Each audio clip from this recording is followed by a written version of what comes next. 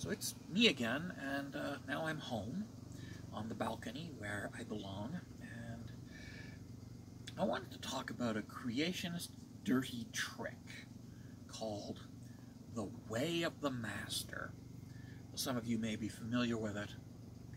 It's a dirty trick used by creationists, and it was made very famous by Ray Comfort as one of his go-to methods for ending discussions and getting himself out of corners that he had painted himself into. Yeah.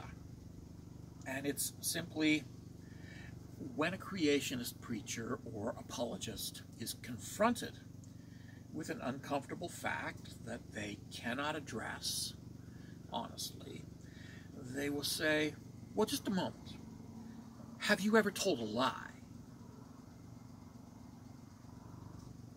It's such a seemingly innocent question. Of course, the answer is yes, everybody has told a lie at some point. And that's where the game starts. Because there's a whole series of scripted questions that follow that are all meant to lead to one conclusion. And that conclusion is the victim, the mark, being forced to say, I'm a liar.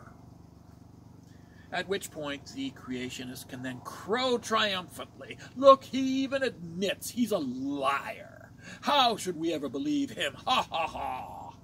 And of course the mark is infuriated as well as humiliated by this dirty trick, will lash out angrily, which allows the creationist preacher to then say, I'm a martyr, I'm being persecuted, look at me, I'm being persecuted. Yeah, so it's a dirty trick. And it was created specifically to take advantage of the fact that honest people are honest. We are honest.